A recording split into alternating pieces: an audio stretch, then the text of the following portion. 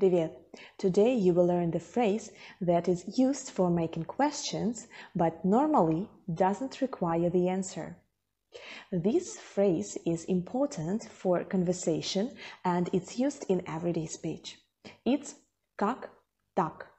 Как так. But first let's compare it with the question word you already know. It's почему. Почему ты не позвонил? Почему ты не пришел? Почему ты это сделал?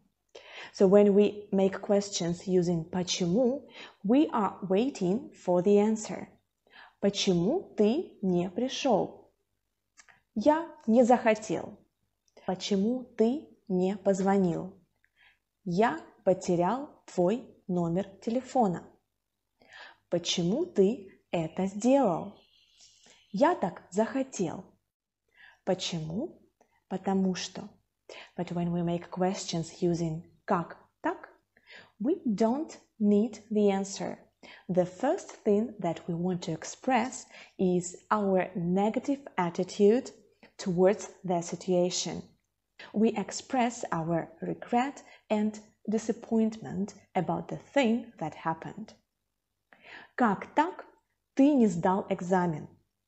Here, I don't want to know the reason why it happened. I want to express what I feel now. I feel disappointment. Как так ты опоздал на самолет? Или как так тебя уволили? Ты же самый лучший сотрудник. Или на улице дождь. Как так? А я хотела побегать. Good luck with Russian. Bye-bye.